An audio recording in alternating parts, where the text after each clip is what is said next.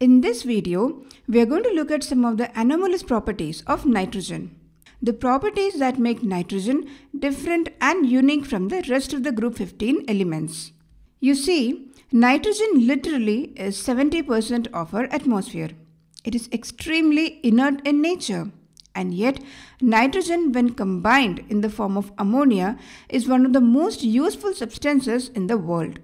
In fact, figuring out a scalable way to make the inert nitrogen react to form ammonia was one of the greatest challenges of the 20th century. And thanks to Haber's process, we have now no worry regarding the production of ammonia.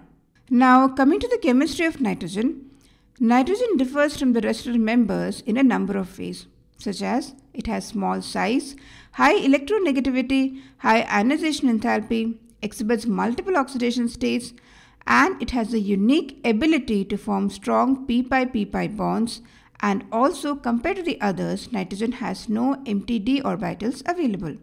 But what are the consequences? How do these properties affect the chemistry of nitrogen? Let's see. Because of its small size and high electronegativity, nitrogen has the unique ability to form hydrogen bonds. This is why ammonia forms hydrogen bonds, whereas the larger, less electronegative phosphorus has no such possibility. That is, phosphine does not form any hydrogen bonds, but ammonia forms. Now, coming to ionization enthalpy. Due to its large ionization enthalpy, nitrogen cannot lose its valence electrons easily and therefore prefers to form covalent bonds. Just like that, the ability to exhibit multiple oxidation states actually makes nitrogen pretty versatile. For example, these are the oxidation states of nitrogen in different compounds.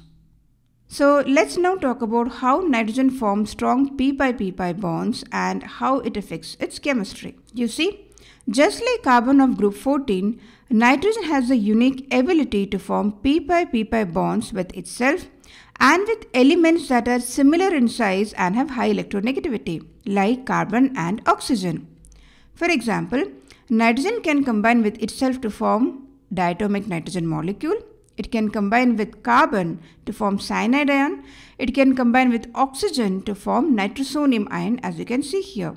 Now, in the case of diatomic nitrogen molecule, as you can see here, we have a triple bond just like the others. And this triple bond is formed by 1 sigma and 2 pi bonds, where the sigma bond is formed by the head-on overlap of the 2 sp orbitals, whereas the 2 pi bonds are formed by the parallel overlap of the unhybridized p orbitals. And as a result of the strong ppi-ppi bonding, its bond enthalpy is also very high.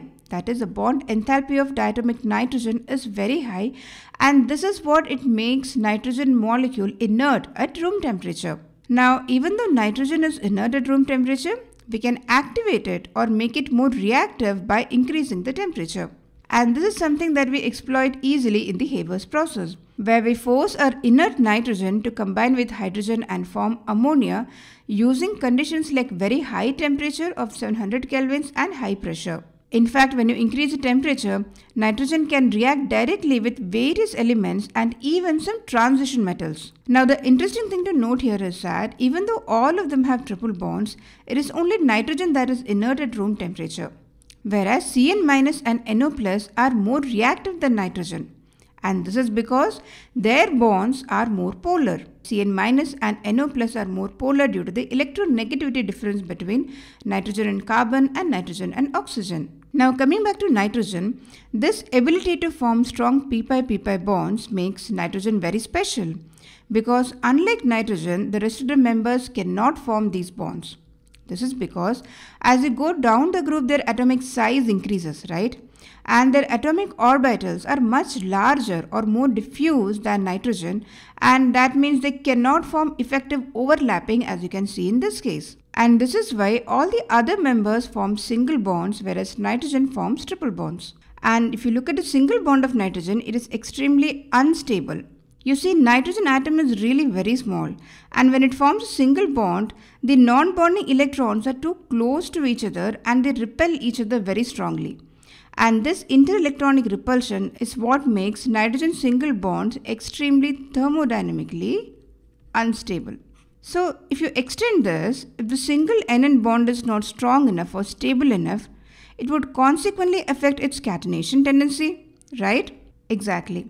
Because of the weak NN bonds, nitrogen actually has a very poor catenation tendency. Now, I thought we could discuss one more property, which is the unavailability of d orbitals in nitrogen.